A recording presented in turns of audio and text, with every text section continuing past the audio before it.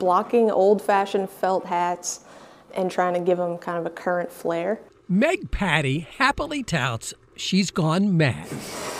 Actually, mad is just an age-old hat-making term which helps describe her now year-and-a-half-old venture into crafting fancy felt hats.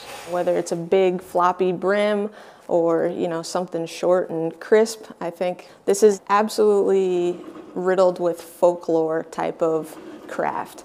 Meg is totally self-taught as a hat maker, or hatter as it's called in the business.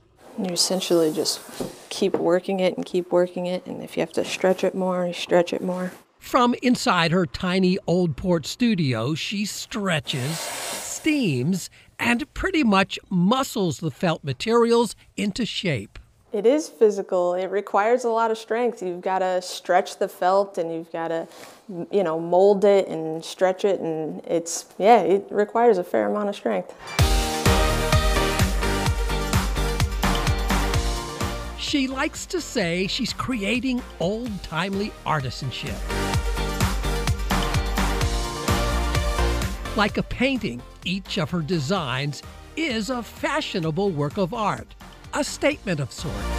Every single felt is a blank canvas, and I get to express myself in an artistic manner, but also in a lot of ways kind of embolden people to be confident and be themselves. Most of Meg's hats are custom orders, though she has to admit she's never entirely certain how each will look when it's finished.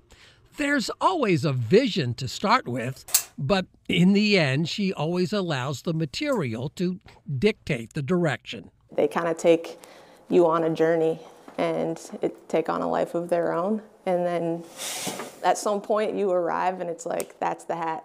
A modern hat cut from an old-fashioned traditional style. That is a Mad Patty. And the market, she says, is a great fit. I think people are starting to embrace hats again, and that's perfect. It's awesome. And by the way, aside from the Alice in Wonderland reference, the term Mad Hatter dates back to the 1800s when hat makers were said to go mad from the mercury used in hat making materials. Mercury is no longer used.